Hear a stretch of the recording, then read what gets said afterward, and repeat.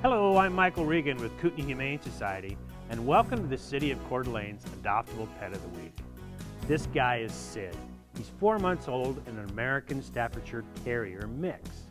He found a temp home at the shelter in mid-January, having been found in Coeur d'Alene on North 9th Street. Sid is a great pup. He's been seen by our vet, will be neutered and microchipped upon adoption, and has all the shots appropriate for a dog his age. He's a great pup, and he needs a loving home and a new family that will take the time to share their love and teach him to be a great dog.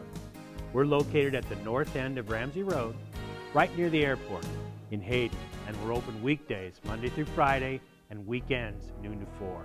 So come on out and get to meet Sid or one of his dozens of other shelter mates that call KHS their temporary home.